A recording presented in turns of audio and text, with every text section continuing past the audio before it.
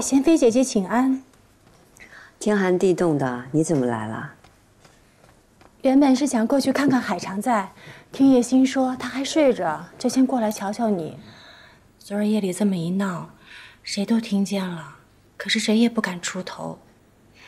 福祸相依，还好啊，海常在搬离了咸福宫，也算是这罪啊，他没白受。只是贤妃姐姐你何苦去撞那咸福宫呢？海兰受委屈，我看不得。海兰是冤屈，可这事若再查下去，谁都不好看，所以皇上还是给贵妃台阶下了。倒是你啊，你看看，头晕鼻塞的，应该点一些醒神的藏香。这沉水香太清淡了，又黑黢黢的，整个宫里啊，也就你喜欢用。我就是偏爱沉水香的味道。沉香如定时，如果心能像沉水香一般，外边再纷乱也就不怕了。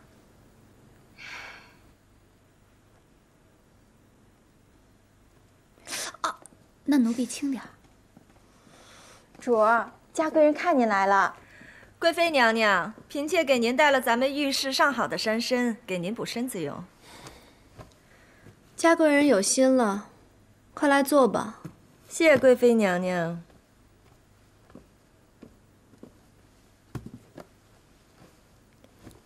您这是怎么了？怎么了？一想起昨天晚上的事，本宫就生气。哎呀，本想着昨天来凑个热闹，看看海常在的笑话，后来得知皇上来了，得了，我这也不敢来了。不过话说，这皇上怎么也不向着您了？皇上那是心疼本宫，才将那个海兰赶了出去，倒是便宜了那个小蹄子，去和贤妃沆瀣一气。贵妃娘娘这是弄巧成拙了，皇后贤德，即便在旁也不会帮腔的。得了，一个常在，时日还长，还怕日后处置不了他吗？倒是您的寒症，要不要紧呀？一点寒症原本也没什么，只是胃出了这口恶气，皇上还不许我3个月半假。想起来本宫胸口就疼。您打了海常在，折腾了贤妃，也算是出了口恶气了。您胸口闷什么呀？哎，你还笑本宫？还不是你出的主意？顺嫔娘娘，主儿，海常在醒了，热也退了啊。那我过去瞧瞧他吧。好。纯主儿，海常在怕是不太肯见人，大白天的也拉着个帘子，躲在被里一动也不动的。那等他好些了，我再来瞧他。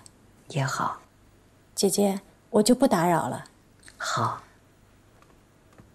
你回去慢慢走。哎，嫔妾告退。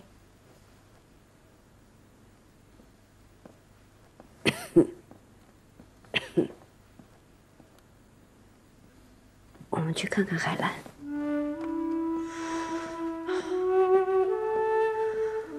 我觉着叶欣一个人伺候不够，内务府拨来的人又不敢用，再也不能出一个像湘云这样的。主放心，奴婢已经拨了咱们宫里的责织过去了。那丫头老实，是咱们在前邸里用老了的人了。光惦记别人那里有什么用？主，叫奴婢说，湘云平时不言不语的，一被人收了去，立马就能张嘴咬自己的主子。咱们宫里绝不能出这样的人。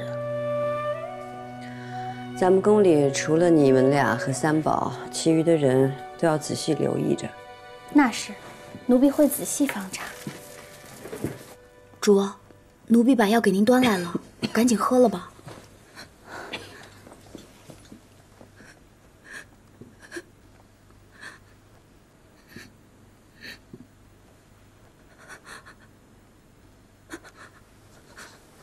是我，海兰。姐姐，他们为什么要这么做呢？我觉得我都没有脸见人了。事情已经过去了，没有过去。我只要一闭上眼睛，我就看到好多眼睛在看我，他们在看我赤足受罚，他们在看我被诬陷偷窃，还有看我衣服被扒开，那么多的奴才全都盯着我瞧。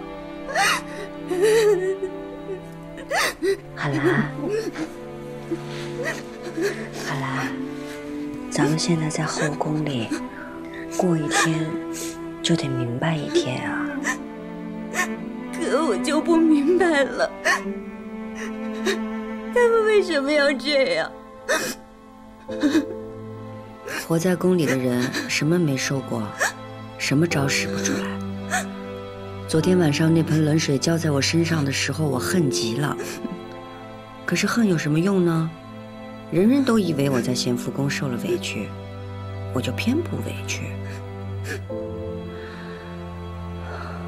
忍不过的事儿，咬着牙微笑着先忍过去，之后再想办法。你要是真当回事儿了，别人就把你当笑话；你要是提起精神来不当回事儿，没有人可以奈何得了你。我做不到，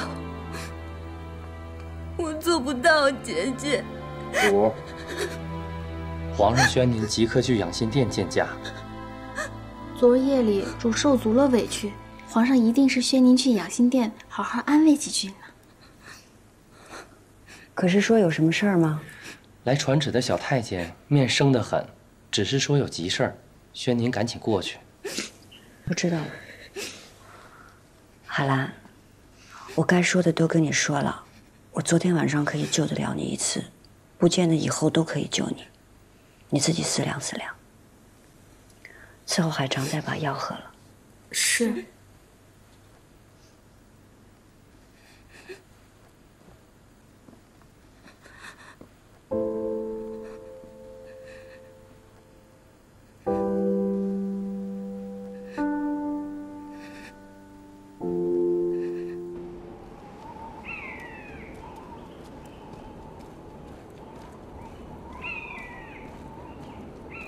李宇怎么了？贤主，奴才做错了事，受罚的。怎么罚得这么重啊？这瓦片子最疼了。到底怎么回事？贤主，您别问了，左不过是师父惩罚奴才呢。贤主，您快进去吧，这儿太冷了。跪完了来延禧宫一趟，让索性给你备药。